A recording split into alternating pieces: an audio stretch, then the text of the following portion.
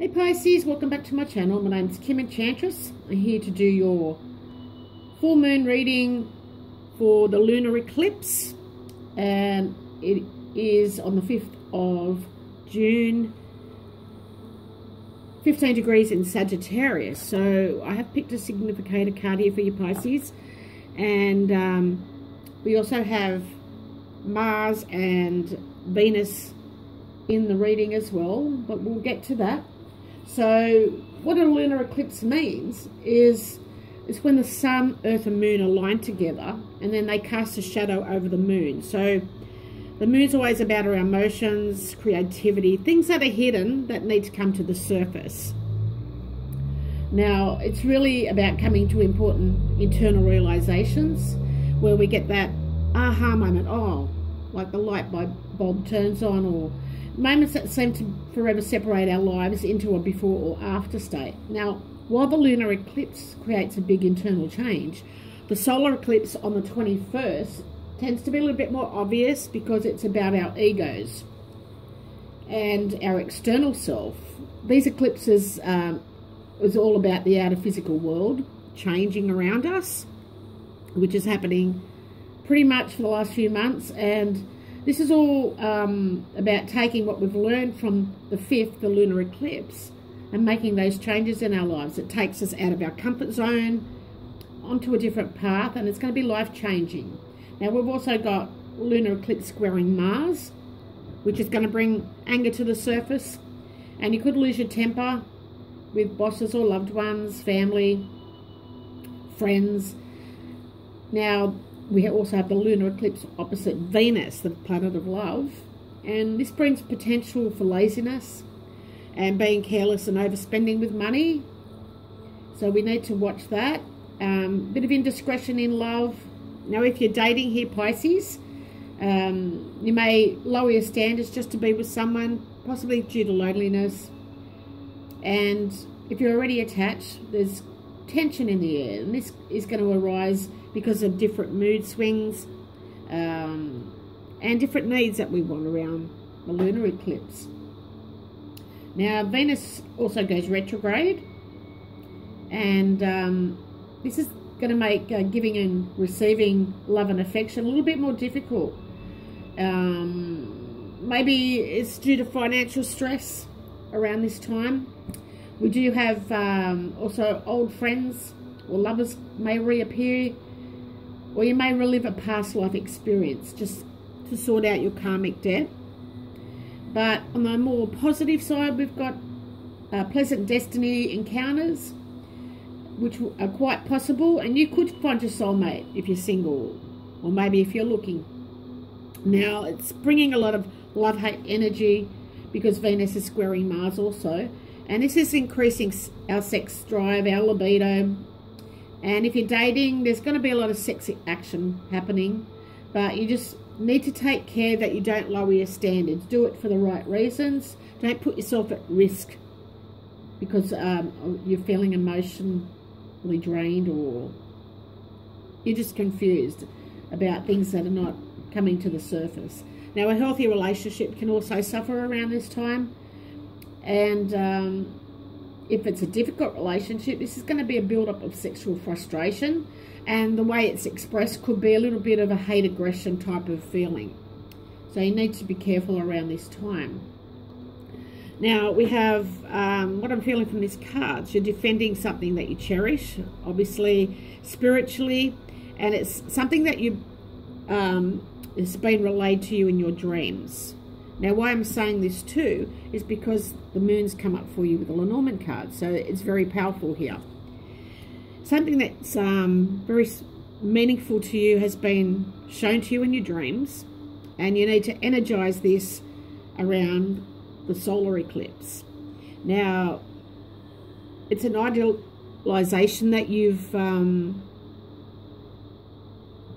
to know, and it's something that you're going to be part of that's very overwhelming to you. Now, we have the Chess Queen, and this came out from one of the other cards. Don't quote me who it was now. But this is about you have your plans in place, but God has other plans for you. So it's about letting Spirit make your next move. If you can see the chessboard here, she's sitting on the chessboard. You have Spirit behind her. You've got the sun coming through. So this is going to happen on the solar eclipse. But I'm just going to read a little bit into that for you. So just give me a second while I find the page. Okay. So the chess queen has all the tools you need to add to your quest for your life purpose. Now this is to find peace and prosperity. When the chess queen arrives as your ally, you're given the task of asking Spirit for a vision of your life. And that's what you've done. You've got a vision and it comes through your dreams. Now, you also have to know that the right action to ensure your path in the process of unfolding. So then, with a sense of trust, allow the strategy to be given unto you by the divine. So don't follow your own strategies. Follow the one of the divine. You've been specially given this through your dreams. Are your own goals and desires in alignment with the divine plan for your life? This is a reminder here, Pisces, that there is your plan and then there is the divine plan for your life. When you're in alignment with the latter, all manner of messages are delivered to your aid to help you to take the next right action for your life. Now the chess queen says that you will win this game as long as you let Spirit choose your moves.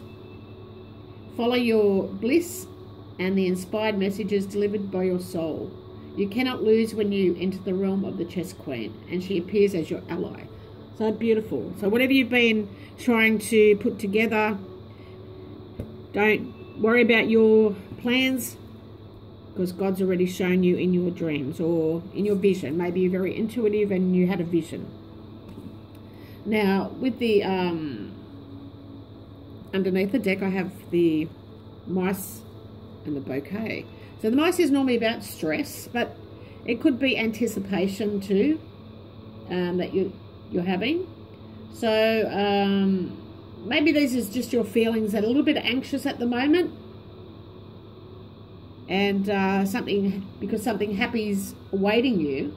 And with the bouquet, this is lovely feelings, you know, your emotions, being happy. For some of you, this could be in the visual art sector too. So maybe because the moon is very creative.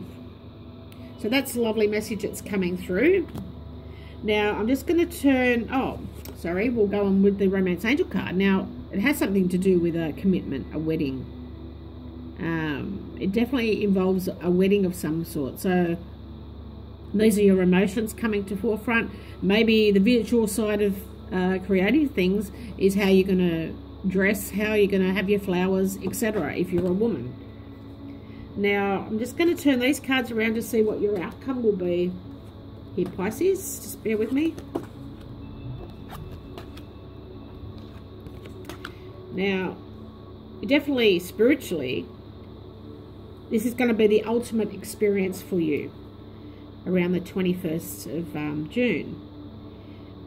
On a mental capacity, your intellect, you need to trust your psychic knowledge. So whatever God has put in your thoughts, your visions, trust it. Don't think it's just, you know, a load of baloney. You are very intuitive, Pisces, and trust that this is what Spirit has given you.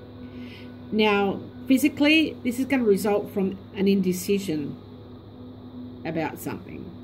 So maybe you've were a bit undecisive in the past because we've got the clouds also under the picture. And this is about being foggy, and that's usually around the moon, the full moon, the lunar eclipse. Things are still to be revealed. So you've got a lot of uncertainty here, but it could be to do with a friend as well. So remember to let Spirit make your next moves, because you're going to have a beautiful feeling, beautiful feelings coming up. You're going to experience something that's ultimate, the ultimate. And it has something to do with a wedding. So if this is not you, it may be somebody you know. Take it in your situation here, Pisces. So that sounds beautiful. Love and blessings to you all. Bye for now.